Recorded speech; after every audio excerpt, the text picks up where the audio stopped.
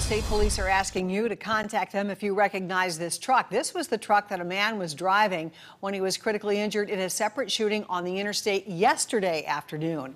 It happened on the east side near Shadeland Avenue. The man's family was in the car with him when this happened. Scary stuff. CBS 4's Brett Cast has more from the family who say the shots came out of nowhere.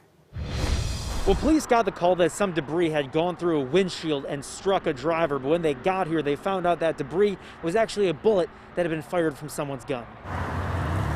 A quick trip to pick up some tools quickly changed for Tiffany Wallace.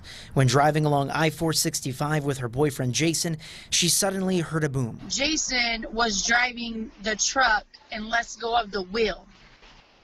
So I go to grab the steering wheel to get control of the truck because we are going towards the traffic. With her 3-year-old in the back seat, Wallace grabbed the steering wheel, got her foot on the brake, and got the car to the shoulder. She then saw Jason was injured, struggling to breathe. I did not even know what it was. All I know is when I lifted his neck to look to see what had happened, he was bleeding so bad and there was so much glass. I didn't know what happened. Still not knowing what happened, she pulled Jason out and started CPR.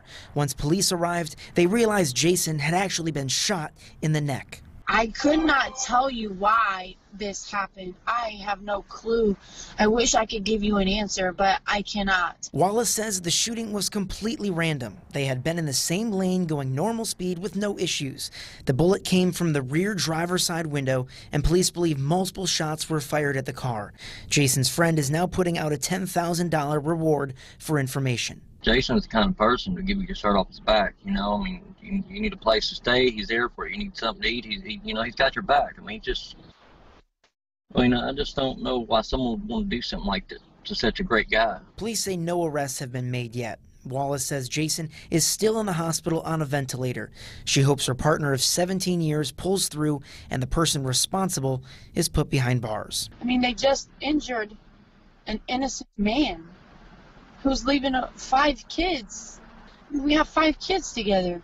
Somebody saw something, knows something, anything, just to come forward. Again, police are looking for any information that can lead to who is responsible. So if you were in this area on I-465 near Shadeland Avenue on Sunday at 2:45 p.m., you're asked to contact Indiana State Police. Reporting here on the east side, I'm Brett Cast, CBS 4 News. I hope they get answers soon. Well, now